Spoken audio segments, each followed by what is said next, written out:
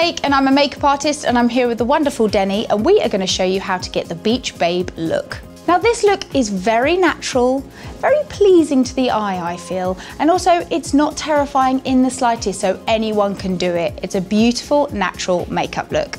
So to start off with, we're going to go in with the Beauty Booster just for a really beautiful, natural, radiant glow, and I'm going to apply that with my sponge, and I'm just simply going to pop it in areas that I want a little bit of coverage, but also where I want the most luminosity to the skin. And that's the amazing thing about this product, that it's so durable that you can use it however you want to.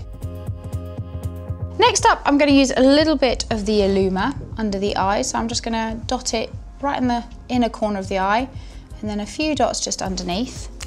Now this actually has algae extract, which helps produce natural collagen, so it plumps around the eye area, which we all need, because obviously we do worry about fine lines around this area, but it also doesn't dry matte either, and it instantly gives that beautiful radiance, as you can see. And also I take it down a little bit, but some people might want to put it in other areas of the face, which is absolutely fine when you want a little bit more luminosity, so around this area is always really nice. You can pop it obviously on the bridge of the nose, just anywhere where you want a little bit of light.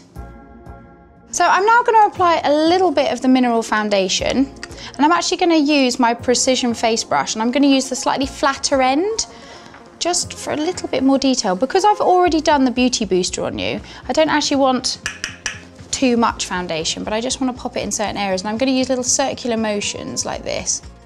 This just allows me to have a little bit more of a direct aim in areas that I want that coverage.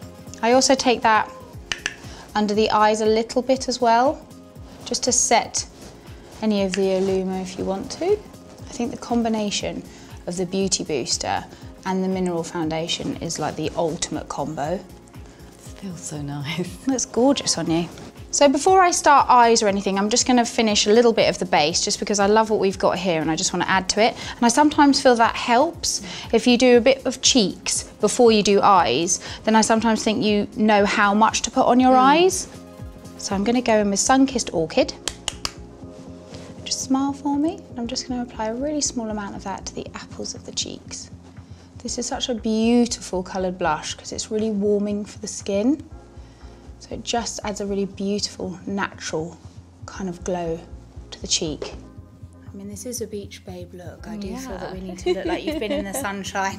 So the eyes for this look are super simple. We've literally got two eyeshadow colours. I'm going to go in with Cashew with the fluffy end of my eyeshadow brush. I'm just going to load up the brush, tap off any excess, just close for me, and I'm just literally going to go all over the eye area with this. This look is perfect for someone that's not used to makeup, that maybe you're introducing to makeup for the first time, or that you just want to try something but you're not sure how to do it. Honestly, this is a no-brainer. It's so simple, but yet so effective and really beautiful.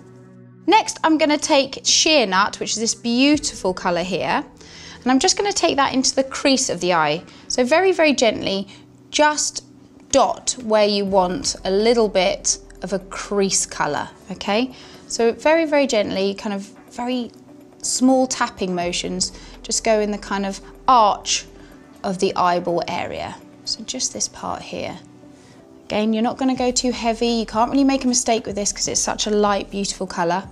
And then when you feel a bit more confident with it, you can then go a little bit heavier and take it into the kind of crease area and out to the outer corner of the eye. Just really making sure that you're blending it all together. You can run it along the lash line as well.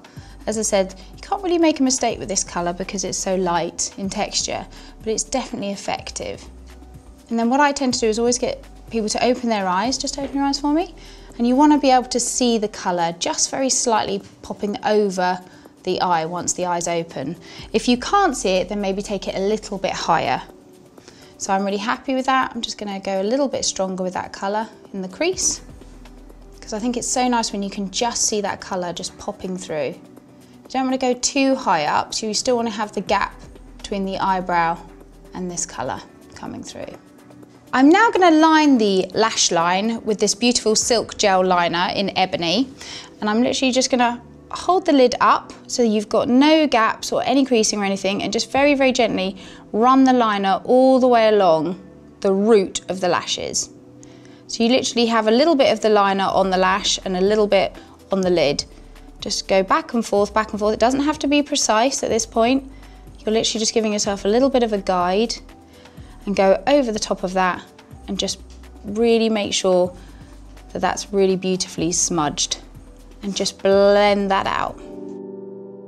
So when you're happy with your liner, as I said, you can go as thick or thin as you desire. I'm just going to take whatever is left on my slanted brush, just look straight up for me, and just run that underneath. You don't need to put any of the actual kohl underneath because you've got a little bit on your brush, as you can see, and you're literally just defining those lashes. Just adds a little bit of definition. And then of course, we're going to do a bit of mascara. Yay. Just look down for me. I'm actually just going to pop a little bit on the top. I might do some on the bottom, I might not. Again, that's a total personal preference. With this look, I kind of like the fact that everything's a liner, everything's a little bit top heavy, which I think looks really pretty. So I've already done a little smudgy liner underneath. So if you feel that's enough for you, then you don't have to. Then a little bit of the Fibres, just to add a little bit of drama. I love drama. Who doesn't? And then I'm going to set that again with the fixing gel. So I'm just going to finish up with a little bit of rose gold on the cheeks. This is obviously a highlighter, but the lovely thing about the rose gold is it's got this beautiful pinky hue to it. So it does act a little bit like a blush too. So the combination of your blusher and this highlighter together will just give that beautiful, radiant glow to the cheek. Kind of take it on the high points of the cheekbone and then blend it into the blusher. I always like to take a tiny bit of the highlighter just on the lips as well. And then I'm going to finish this look off with the beautiful Fresh Fig. Now I'm applying it with a brush. The only reason I like to apply it with a brush is because I don't really want to line your lips. I want it to look quite natural. But I do find that when you use a brush, you actually naturally line the lips with that. Just got a really beautiful kind of bitten lip colour. That's what I love about Fresh Fig. It's a very good natural colour. So the last thing I'm going to do is just set all of that with the pressed powder that's in the palette. I love the fact that you can get a pressed powder in the palette, because if you're on the run, running about and getting all hot and sticky, this will just really help mattify the skin and just keep your makeup in place all day. A little bit on the chin, and that is the Beach Babe look.